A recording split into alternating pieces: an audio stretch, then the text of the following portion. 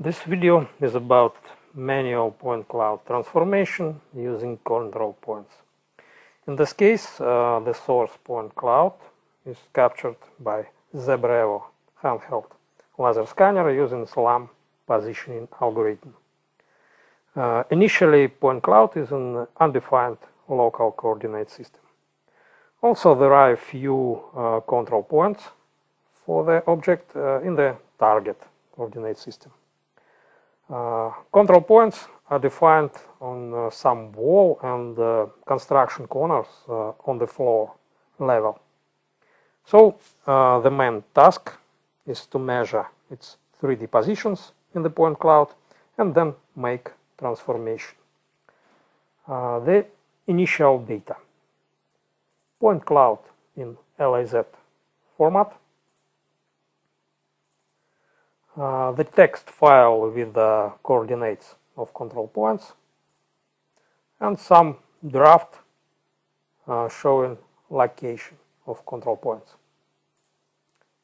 So I start SpaceX and read the initial point cloud.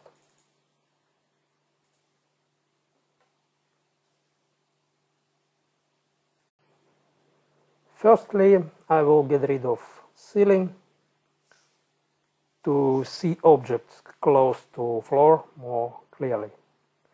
For that, I just create a vertical section and classify top data into separate class. I will use clipper tool like this and classify data inside fence. Let it be class building roof, for example.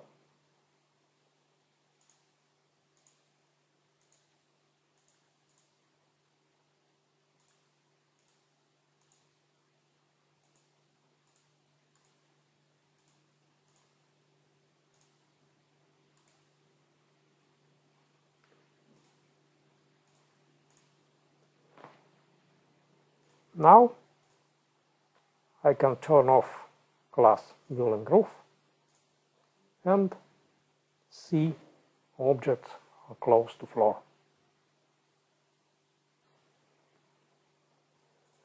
To attach my draft, I'll use raster reference manager and feed the attached raster to the view 3. Then I run fit using targets tools in Terrascan to start measuring. I select manual entry method.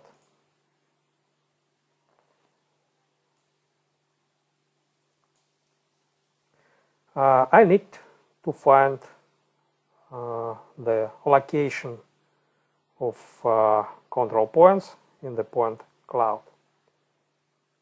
The first point is here, this corner, and to specify right 3D position, I need to make a vertical section with the accurate center line, like this.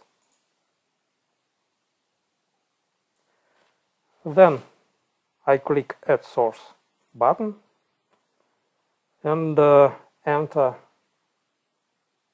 data point on the floor level. It's here. You can see that measurement was added to the list, and I continue to measure the remaining points in the same way. Point number 2 it is here. I create a vertical section, click Add Source and enter right position.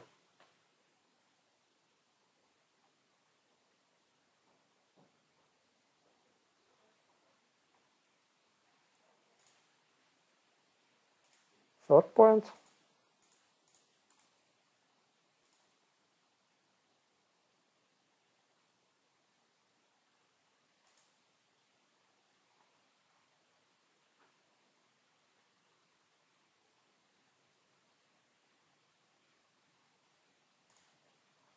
And last point.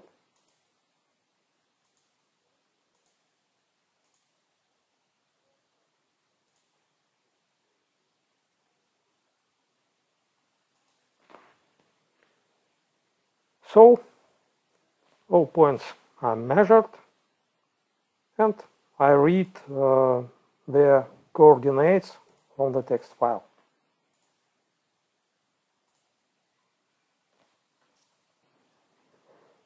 Generally, the order in which points are measured does not matter. Software automatically finds match between coordinates and measurements by minimum residuals. And the final step is just to apply transformation. I choose Translate and Rotate plus Rubber Sheet option and click OK.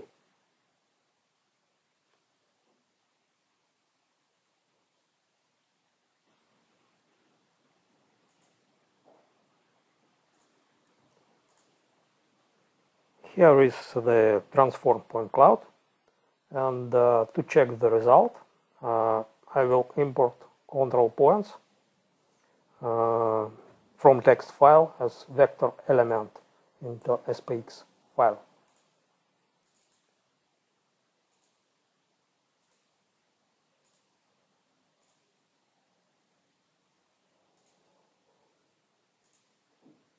I will use ground class, for example, and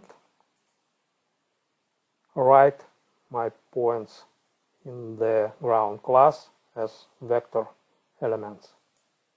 Let it be green.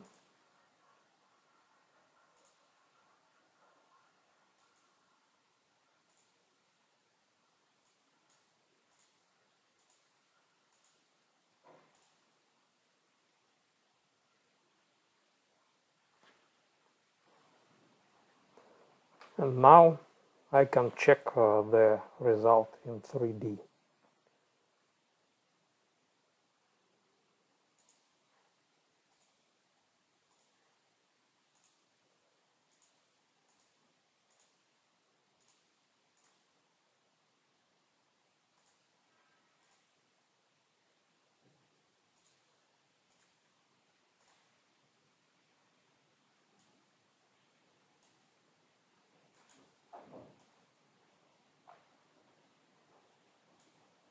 Like this.